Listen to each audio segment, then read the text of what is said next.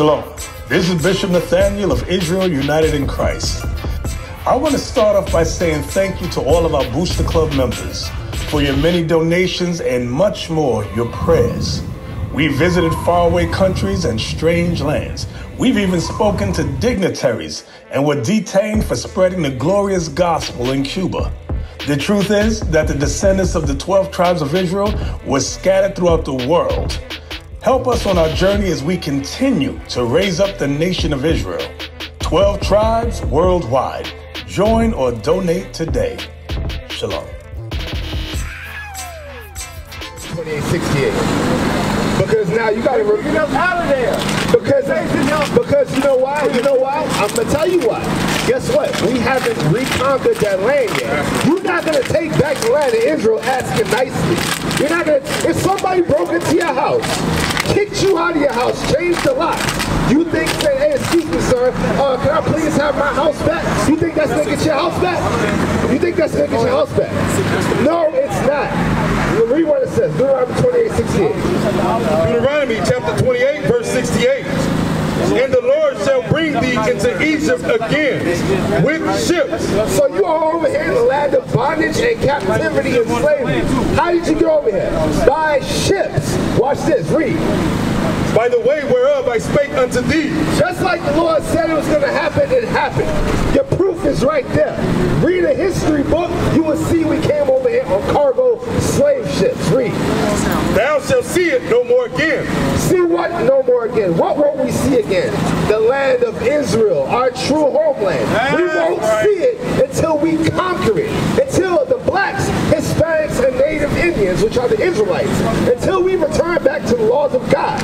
Until we do that, and the day we do that, Christ is going to come back and he's going to fight for us, and we're going to take back the land of Israel by force. Not by asking nicely, not by joining to them, not by getting some kind of Israeli citizenship. No, that's not how it's going to go. Somebody can't break into your house, rob you from the house, and you ask nicely, can you sleep in the basement? That's not how it's going to go.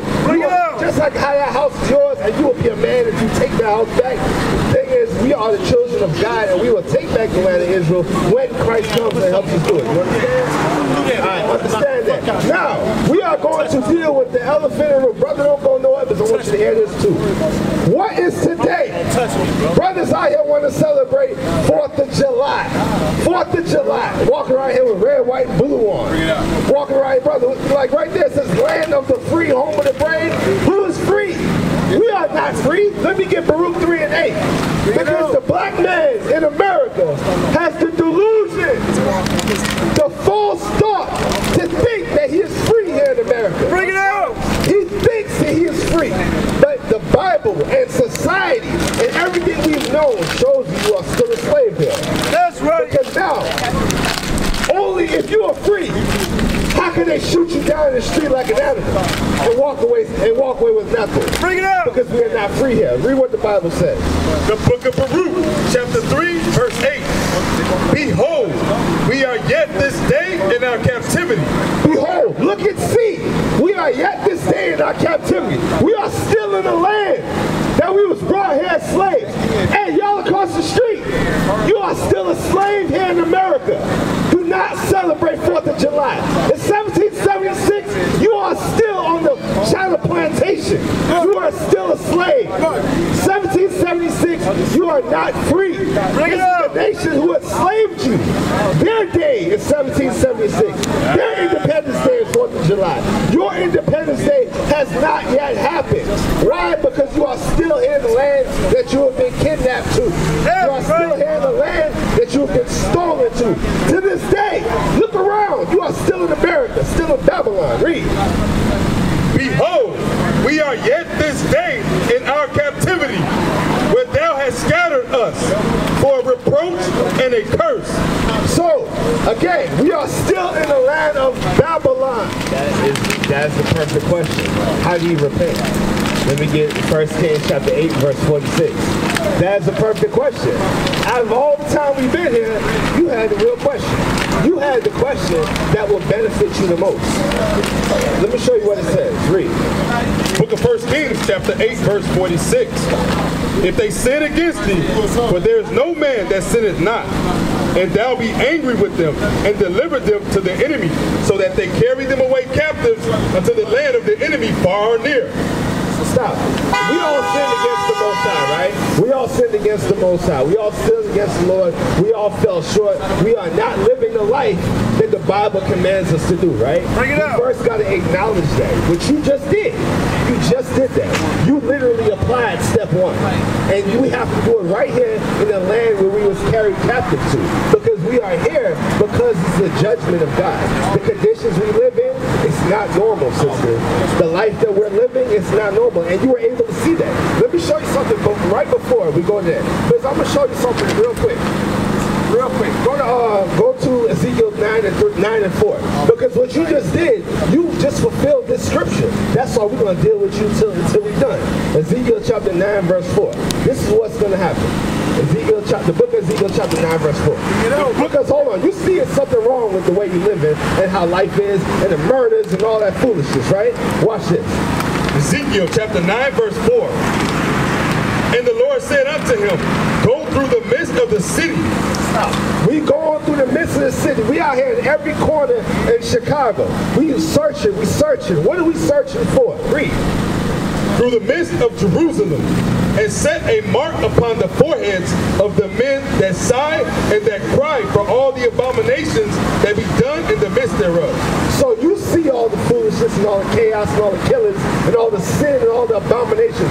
Men dressing like women, women dressing like men, baby daddies, baby mamas, the killings, the black on black crime, all the chaos is happening. And you said enough is enough. You sighed at it. You know it's wrong, right? And it says settle. It says do what? Go through the city, through the midst of Jerusalem, and set a mark upon the foreheads of the men that sigh and that cry for all the abominations that be done in the midst thereof.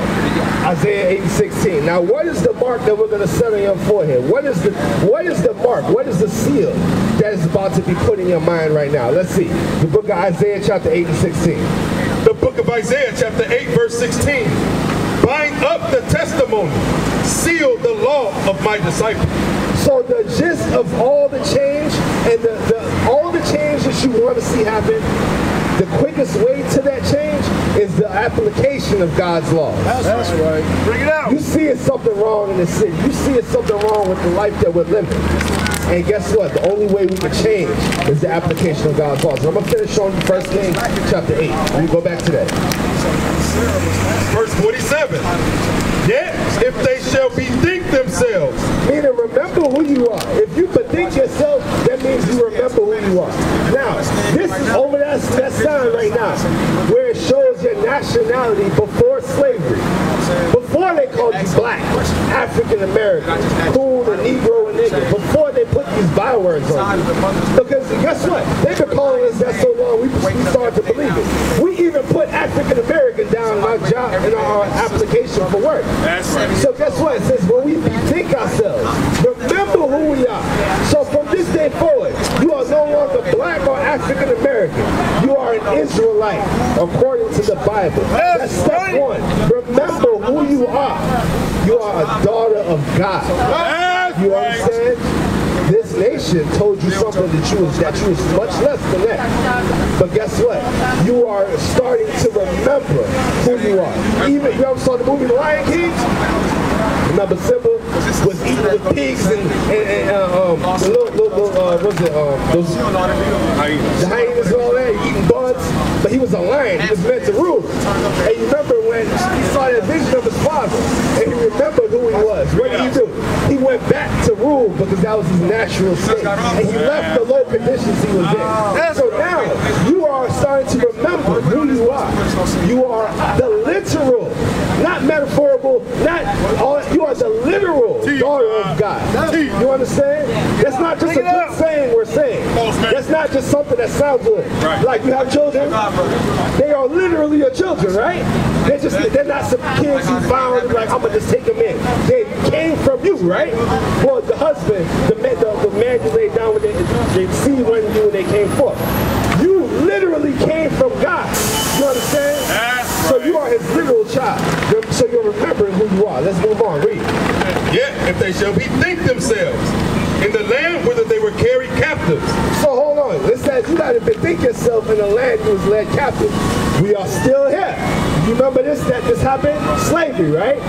Was it 1619? We were brought here on cargo slave ships. Did we ever leave here? No. Your ancestors, your great-great-grandmother, a great-great-grandfather had your great-great-grandfather and mother, then your great-great-grandfather, your great-grandfather, then your grandfather, then your father, then you. You're still here in the land you was carried captive to, meaning stolen to. You understand? Read. And repent. So, and repent. That's step 2. You remember who you are, and then repent. I'm not going to see. And how do you repent? What does it mean to repent? Repent means a changing of, a switching of lifestyle. I'm going from one way of living into how God says to live. Hold on, let me let this pass. You are going from how the, hold on, come on, I answer the question. 1 second. Oh, it's on the slide. Get a slide, we got the address in the back. So repentance is going from the way the world tells you to live, going to how the Lord tells you to live. The world says it's all right to sleep around. It's all right to have a baby daddy. It's all right to just test the waters. It's all right to work on the Sabbath. It's all right to have a boyfriend and a girlfriend. It's all right to smoke cigarettes. That's what the world says. But listen to the world, it ain't do you that good, did it? Everything wrong in our lives is because we listen to the world. That's right. So what we need to do is try come out of the world. Because let me ask you a question. When your kids was growing up, right? You told them the right way on how to live and how to behave. Why? Because you've been there, you've done that, and you know that, hey, if they going down this path, they're going to mess themselves up, right? So you told them a better way so they don't have to stumble in it. You understand? Exactly. So guess what? You have to repent. And we're going to show you God's laws in a second. Read on. And repent and make supplication unto thee. And asking the Lord for forgiveness for all that you've done. Read. In the land of them that carried them captive. So right here in Babylon. I got what's up here. Saying, we have sinned and have done perversely. We have committed wickedness. I think the way we're going to change, I got you right now. So you will sin, we have to acknowledge what we did and repent and change our ways. And stick around, I'm going to show you some laws. Come on, brother, what's your question? I didn't have a question. This is how you get financial freedom. I was talking about financial freedom. He's saying, how we going to stop these killings? We're working for people for slave wages. Yeah. We're still sharecroppers. Yeah. We're still indentured servitude. Yeah. I went to college. I went to one of the hardest colleges you can go to in this region. Okay. I left for debt. Where you go, Loyola? No. Where you go? I went to Carlson.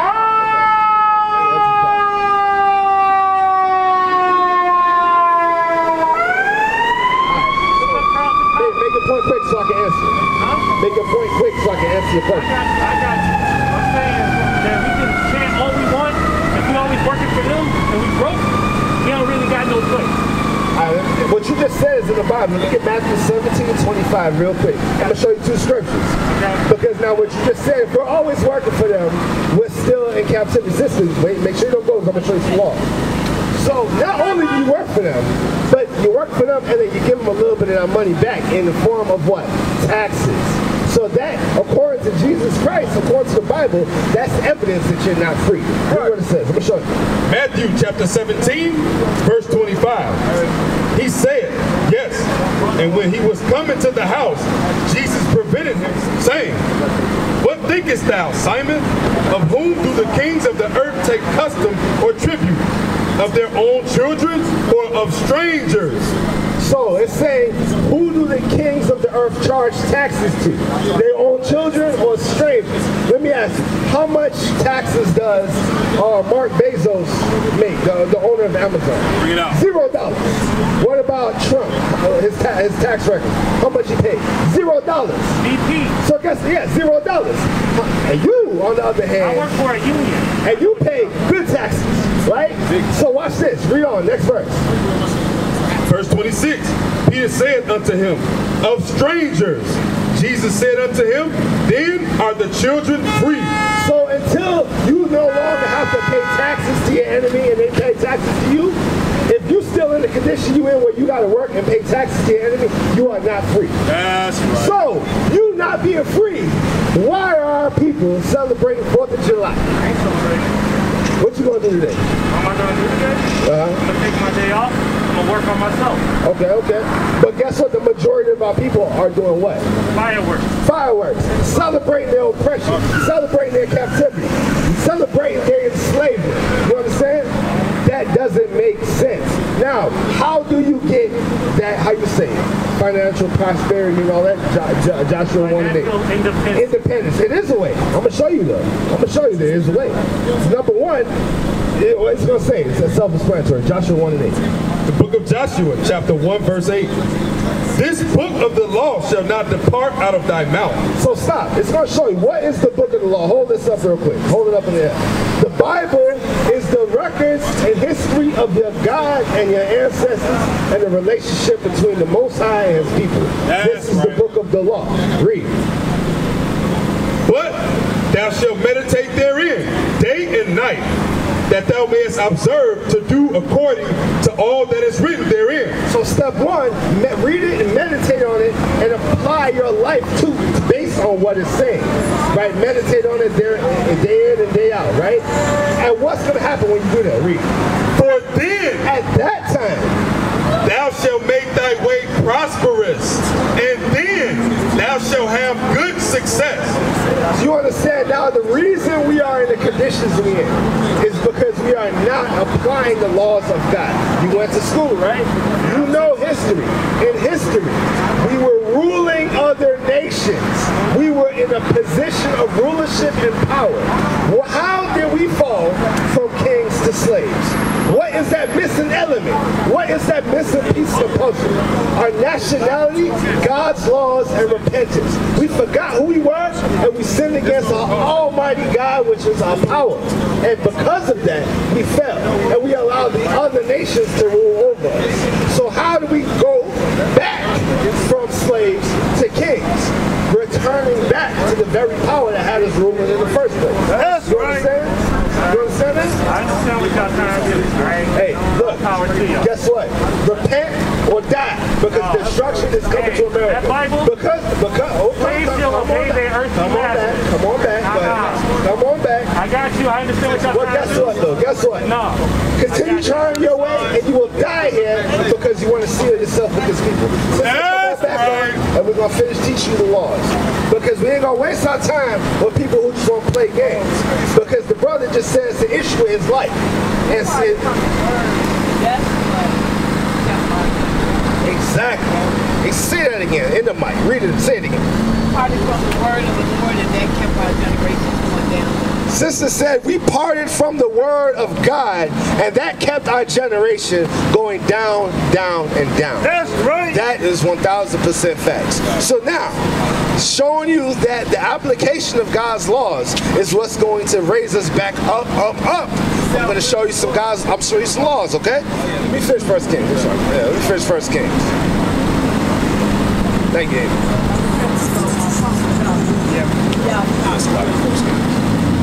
Verse 48.